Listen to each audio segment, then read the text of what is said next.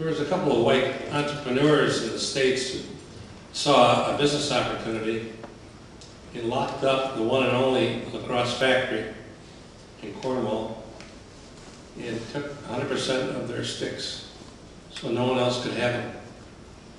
And then they distributed them as they saw fit. If you went to New York, if you went to Boston, many of them went to Baltimore. None of them came to Syracuse. We were in a market for the few sticks that were being made. I was a coach's kid and I wanted a wooden stick. I went to the reservation for a number of years because we had a new limited amount of wooden sticks being made on the res.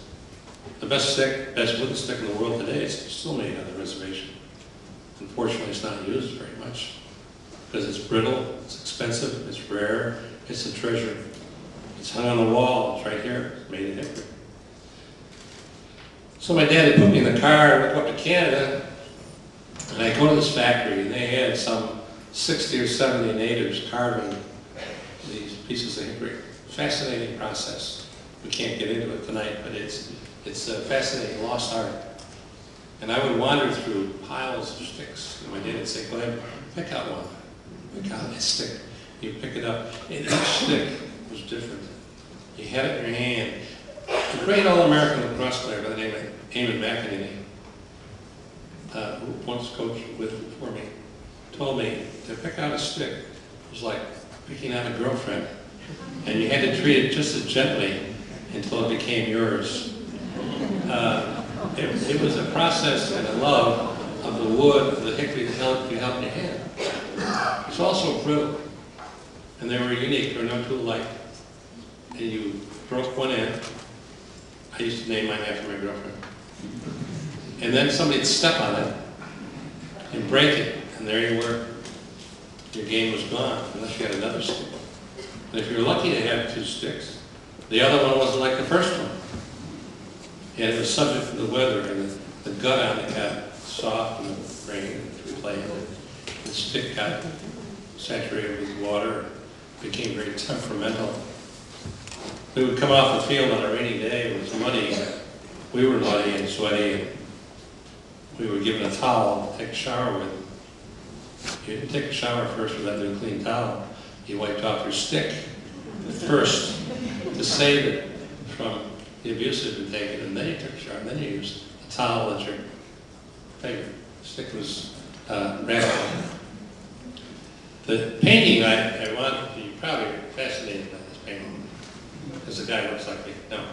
He's got a lot of native blood in it. You can tell by his high cheekbones. That's my father. And if you collect sticks, and I hope you don't, more for me. This is a treasure. This is like the Mona Lisa of sticks. It was done by an Onondaga. His name was Lazor. And I learned on this stick because my father had this stick when he played at Syracuse that he bought from Mr. Lazor on the reservation. Mr. Lazor died, and his craft died with him many years ago. This stick is that stick. The stick I learned on it was my father's stick.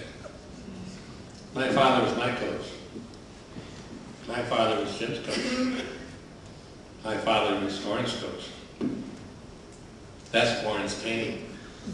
Oren did that painting in appreciation for my father's interest in bringing him from the Onondaga res to the hill where he got a straight A record and developed his great artistic ability.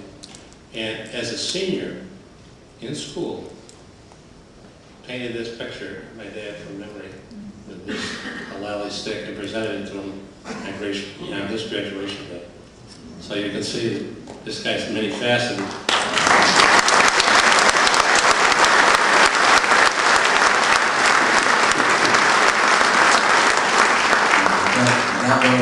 That was our class president. That was the team president to that at that time.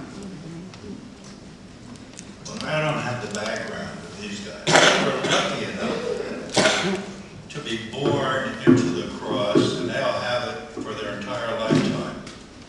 For me, it was just a couple of years when I played.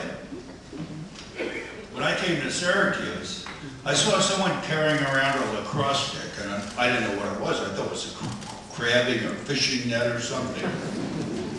I asked what it was. It's a lacrosse stick. What's lacrosse? That was my introduction. And then I was lucky enough that my sophomore year to have Roy's father as the defensive backfield coach in football. And he said, "You're going to play lacrosse. You move pretty good backward." That meant I was going to play defense. But they had a rule in those days. They kind of flattened lacrosse out a little bit. If anybody was near the ball, you could hit them. I wasn't a good stick handler, but boy, I cleared the field and then took my time picking the ball up. And the first lacrosse game I played in was maybe the most unusual and memorable. I still hadn't learned all the rules. But Oren was the goalie. This was my sophomore year. Oren's a goalie, and he had just had a knee operation. He had a cast from his thigh to his ankle. And he's our goalie. He had his long, shaggy, thick pants on to hide the fact that he had the cast. So before the game, we all get around to Oren and we surround him and we bring him out and we put him in the net. This is to disguise the fact that he can't walk. And that he's not going to be able to clear the ball. So, okay, we're into the game, about 7 or 8 minutes. Somebody gets a breakaway, and I'm back there in defense, and he comes by me, and he whips a shot in there. Oren sticks his leg up, boom! It hits the cast and goes up past midfield. And the guys, oh my God, the guy's got a wooden leg. So from that time on, they stopped the game. And Roy's father says, "Well, he's our only goalie. What are we going to do?" So they put like 1,000 pounds of cushioning around the cast. So Oren looked like, you know, that Christmas tree story where the little guy in the snowsuit falls down, can't get up? That was Oren. So that was my first game. But I've learned to respect what happens in lacrosse. The teamwork is just so fantastic. And the stick, the only reverent experience of my life just about was when we went down to pick out sticks. Roy's father brought me down to the reservation and I was going to pick my own stick, you know, because I could back up fast and I could knock people down. So I'm going to get my own stick, you know. And it took so long to get used to it, to be able to cradle a ball and throw accurately and do all the things that seem second nature now to everybody. It was quite a trial, but that experience of owning that stick, and I took it everywhere with me. If I went on vacation, I'd take my stick, and I'd cradle that ball, get used to that. So I did that for years until I could finally catch and throw the ball a little bit.